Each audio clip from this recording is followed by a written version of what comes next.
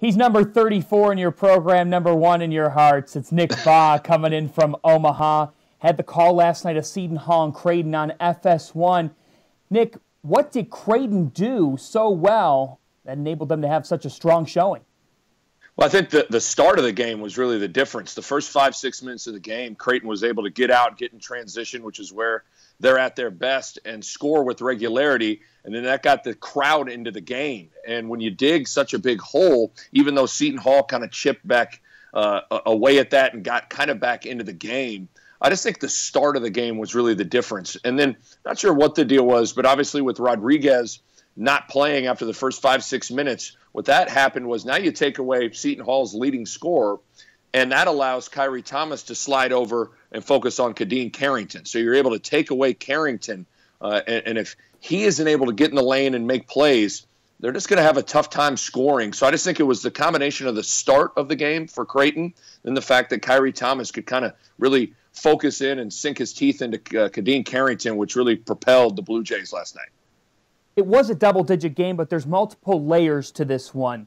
Fans are finding out, now Creighton fans know who he is, but Martin Crumple, as conference season's gone around, he looks like the conference's most improved player. We're still waiting for official word on his status. Can you speak to how significant he's been? Oh, he's been amazing. And in coming into this season, one of the biggest and most pressing questions was what was going to happen at that center position with the departure of Justin Patton. And to be honest with you, I think the Creighton staff, they liked Martin Crumple, but I don't think in a million years they thought that Martin Crumple would be as productive as he was so far this season. And John, when you look at how Creighton plays offensively, they play fast, so you need a big man that can run the floor. Martin Crumple can really run the floor.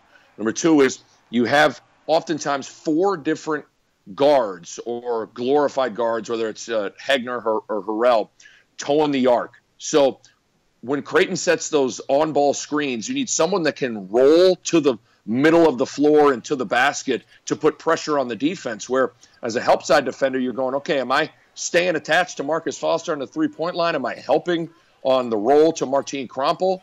And you have to have a guy that's got the ability to finish some of those lobs to the rim. And Martin Crumple, his hands and how he's been able to do just that has really been huge for Creighton. And it's what Justin Patton was able to do last year, and Crumple's been able to pick up right where Justin Patton left off. So within Creighton's kind of the framework of their system, got to have a 5-man that can run and put pressure on the rim when he's rolling to the basket. And Crumple's been able to do both those things. So he's been amazingly important to what Creighton's done, and his improvement this year has been spectacular. We always talk about Greg McDermott and his offensive machine. It's tough, though, to hold Angel Delgado to single digits in both points and rebounding. What was the defensive approach that worked so well in this game?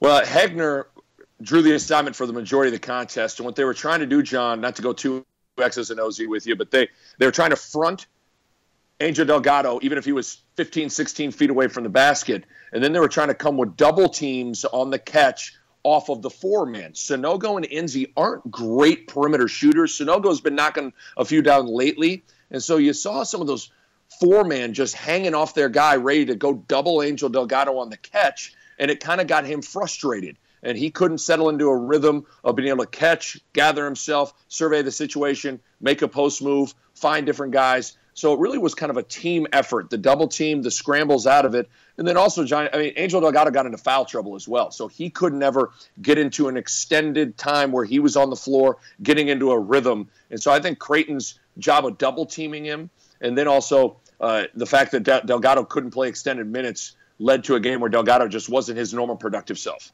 Yeah, and then when he came back in with 2 fouls, Creighton attacked Delgado, and there's nothing he could do. Now, let's get to the Seton Hall team. Now they're 15-4, and obviously overreactions can happen last night from the fan base, but where are you at with this Seton Hall team moving forward here? I still love this team. I mean, listen, Creighton got beat by 22 on Saturday in the sky at Xavier, and the sky was falling. Now here we are a couple days later, and Creighton wins big, and everybody's like, oh, the Blue Jays are great. So it's kind of the nature of conference play. You don't want to ride the waves too much, up or down. And this conference is a beast, man. You got 7 teams inside the RPI top 40. It feels like every single night you kind of are saying to yourself, boy, that's a big game. That's a big game. So Seton Hall, here's the thing. I'd be more worried about them if they were a roster full of freshmen and sophomores with dealing with losing big at Marquette, losing big at Creighton for them to get down. But this is a group, you look at Carrington, Delgado, and Desi Rodriguez, they've played 117 games together at Seton Hall. They've been through a lot as a team. So I don't worry about them emotionally getting fragile or falling apart. So you take the kind of intangible aspect of it, and I'm not worried about that. And then the tangible aspect of it is it's a really good basketball team. I really like playing through Delgado.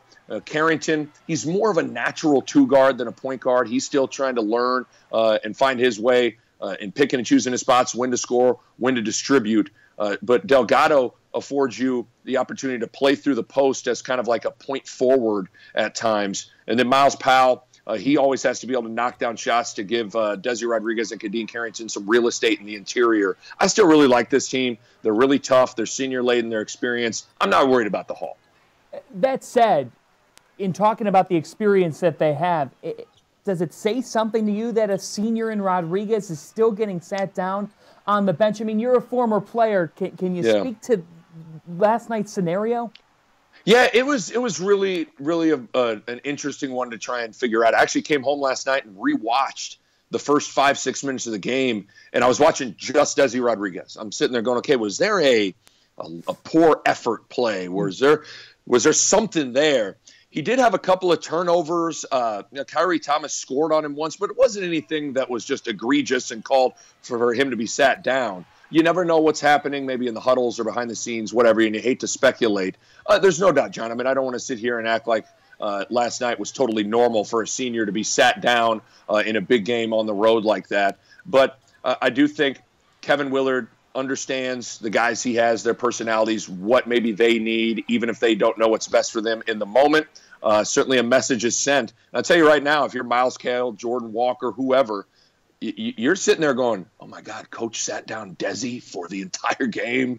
That's going to make me kind of perk up and go, well, I better make sure I'm taking care of my business. The one thing, John, is that coaches always have to be kind of playing that psychologist role and pushing the right buttons at the right time and when to send a message. And you never know if there was some sort of message sent to Desi Rodriguez and maybe the whole group last night.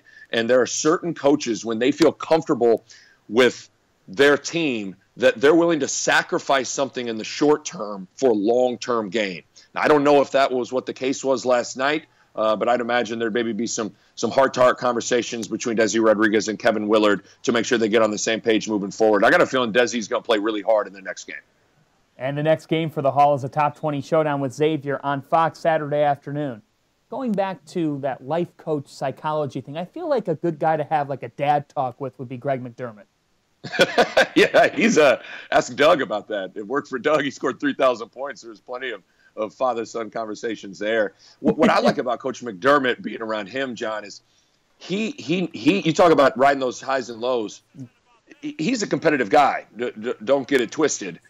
But he's not going to totally get down in the dumps, start kicking his guys. He stays pretty positive. And over the course of a 3-4 month season, 30, 35 games, you can't have your leader riding the roller coaster of emotion. So he's great. I mean, you've talked to him. He is I'm always amazed. There are certain coaches, it's like once you get inside 60 minutes before tip, it is like, do not talk to me. Do not approach me. Do not talk to me.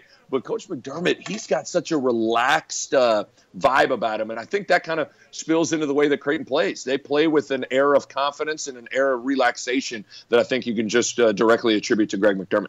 We're about a third of the way through Big East play. What's your biggest takeaway thus far?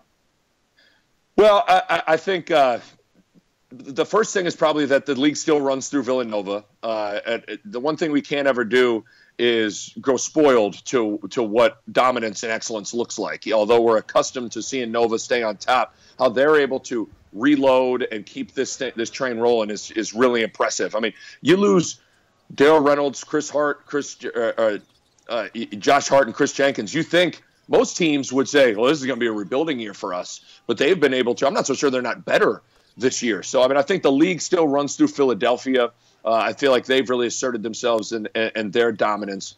And then, you look to me after that. To me, there's Villanova and there's a gap.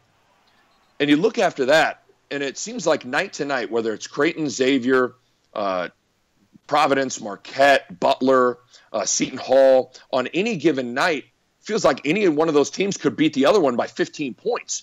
And it's really hard to go on the road and win right now. And that's what makes a good league. But this league still runs through Villanova. I've been so impressed with what Jay Wright's been able to do from a consistency standpoint. Hardest thing to do in our sport is sustain excellence, especially when you're dealing with roster turnover.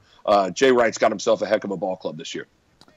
And finally, Creighton alumni three-point shooting competition. Who wins? Not me. If I'm dealing with Kyle Korver and Doug McDermott and Ethan Wragge, if I have an opportunity to maybe try and make them laugh or something beforehand, or maybe even try and get them drunk on dollar beer night before they go out and shoot, something like that, I'm going to need a little bit of help.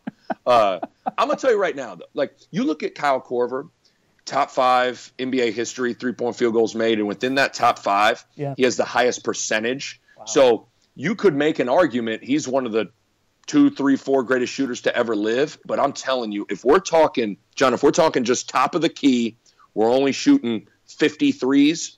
Ethan Wragge, that guy. There's a chance I'd maybe bet on Ethan Wragge if you had a little 3-man shootout between Korver, McDermott, and Wragge. I think he just hit another one in Philadelphia. I think he just hit another one at the Wells Fargo Center. I think he did a couple years ago, and Wragge bound for dropping. Right. Nick Bava, host of Game Time on 1620 The Zone, 11 a.m. to 2 Central, middays in Omaha, and on Fox Sports throughout the season. Nick, thanks for your time. You're the man, John. Thank you.